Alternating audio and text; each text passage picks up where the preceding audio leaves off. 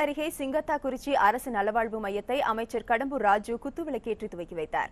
முன்னதாக முதலமைச்சர் எடப்பாடி பழனிசாமி தலைமை செயலகத்தில் இருந்து காணொலி காட்சி மூலம் சிங்கத்தாக்குறிச்சி அரசு நலவாழ்வு மையத்தை திறந்து வைத்தார்.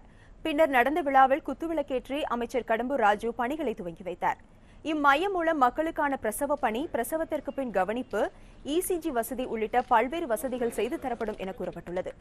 இந்த மையத்தினால் பூவாணி, ஆலந்தா, சவலாப்பேரி, வல்லாக்குளம், சேதுராமலிங்கபுரம் மற்றும் சுற்றுவட்டார பகுதிகளில் உள்ள கிராமங்களை சேர்ந்த சுமார் 21,000 பொதுமக்கள் பயன்பெறுவார்கள் என எதிர்பார்க்கப்படுகிறது.